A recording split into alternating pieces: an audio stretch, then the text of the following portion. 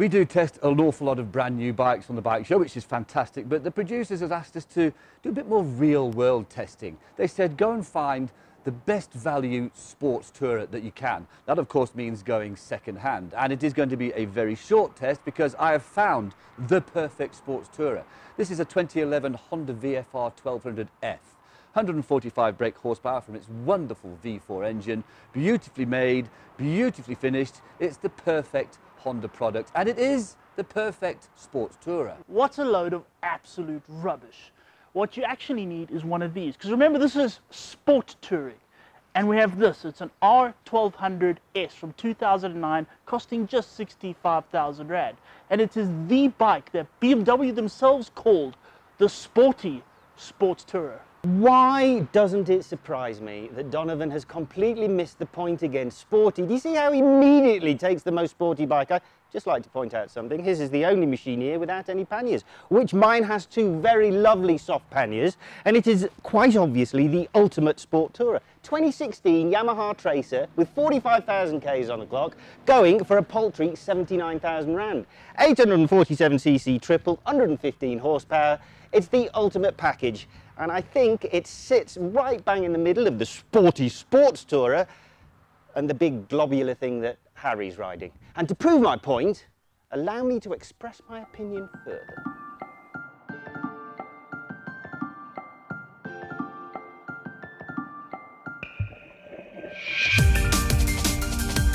Upgrading my bike's superiority is actually quite an easy thing to do. For a start, it's the youngest here, about 2.5 years, and it's in incredible, immaculate condition, even though it's done those 45,000 Ks. Now, some people might be put off by that kind of mileage, but there's no need to be. Modern bike engines are incredibly reliable. They will breeze through 100, 150, 200,000 Ks if you look after them properly. And that's the secret with this bike. It's wearing its age well, and I'm pretty sure internally it's still as good as new. And why do I know that? Well, that means it's been looked after properly. And anyway, you have to remember that because this is a fired up second-hand bike, it comes with a mechanical kind of warranty, and basically it comes with 2 years peace of mind. The bike itself, well, that's easier. It treads that perfect middle ground between the BMW and the Honda. It's not big and bloaty like the Honda, and it's not so minimalist like the sporty sport tourer that Donovan's on. This has got a really nice, easy to ride chassis. It likes corners, which I'm not convinced the VFR does. The engine is really going to become one of those classics, the triple cylinder, loads of grunt, decent top end as well. It's just a genuinely enjoyable bike. It's got a set of GV panniers on it, which means it's useful. It does actually have luggage space.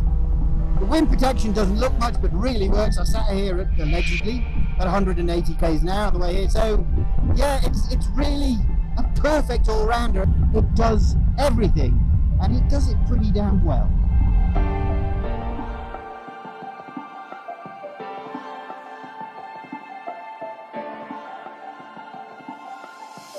So I walked in the Fired Up looking for a sports tourer. I thought I was going to get something new and modern, like an Z1000SX, whatever, something like that. But I saw this thing, and I immediately walked straight for it, beeline to it, because I wanted this.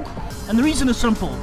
I thought this was an R1100S, not a 1200, because, and I wanted an 1100 because the 1100 is an ex-race bike of mine. I used to race one of those. I used to race it in one of the greatest racing classes ever, the BMW Boxer Cup Series. It was amazing. The single most fun I've ever had racing, more fun than any superbike.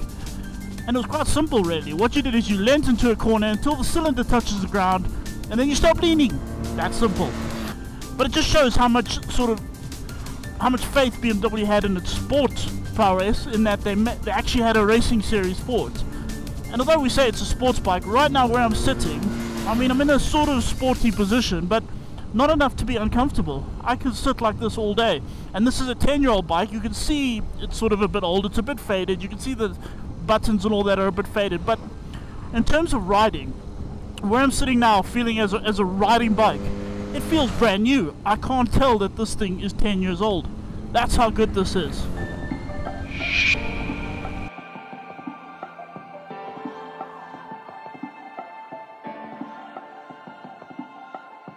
I'm sorry, but Matt and Don have got it all wrong. They've concentrated too much on sport and not touring, which makes this Honda the best of the bunch, because it really is a sports touring bike.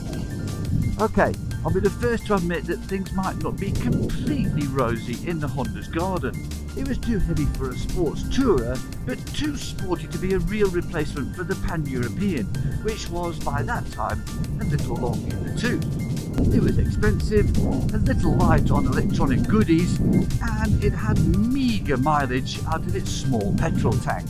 It didn't sell well, and Honda stopped production in 2017. All those minor criticisms are irrelevant when you ride the VFR1200S. What an impressive machine! That 145 brake horsepower V4 is fantastic. It's smooth and it's punchy. It's a really, really nice engine.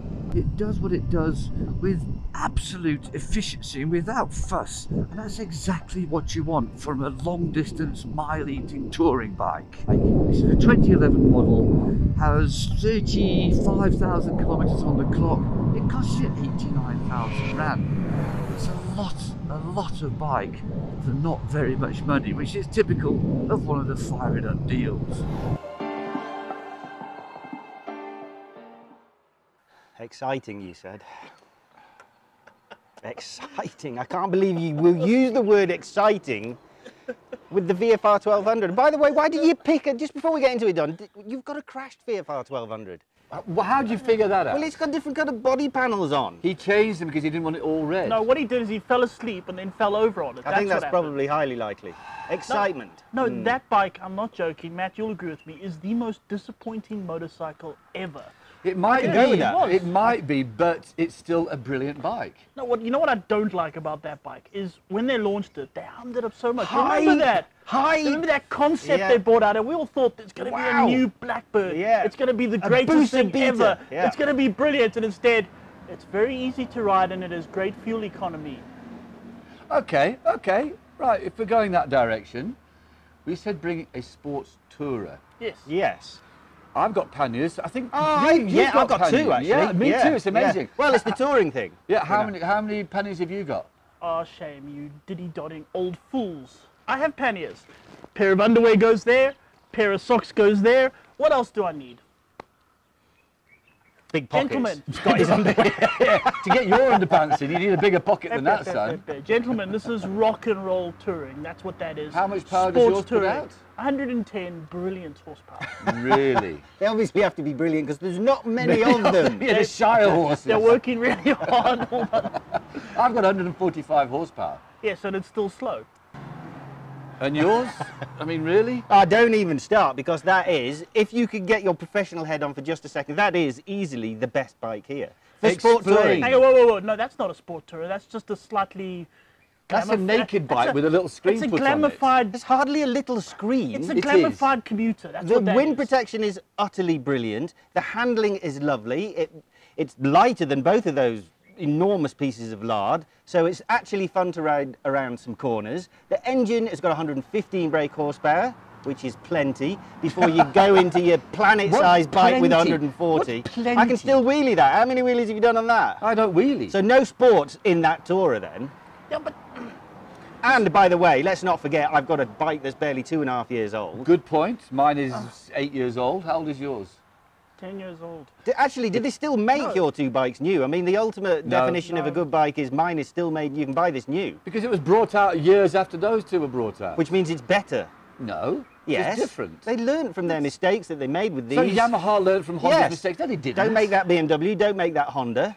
Make a Yamaha Tracer, yes. I'm kind of struggling to argue with him. I know, it's sick. Okay, let's get best bike here, Donovan. Which is the best sport touring? This kills me, this Yes? kills me. MT-09 Tracer.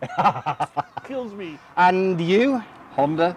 No, come on now. This is the bit of the Really? show where we Yeah, become we've gotta be practical and we honest be now, honest. Be honest. Honda.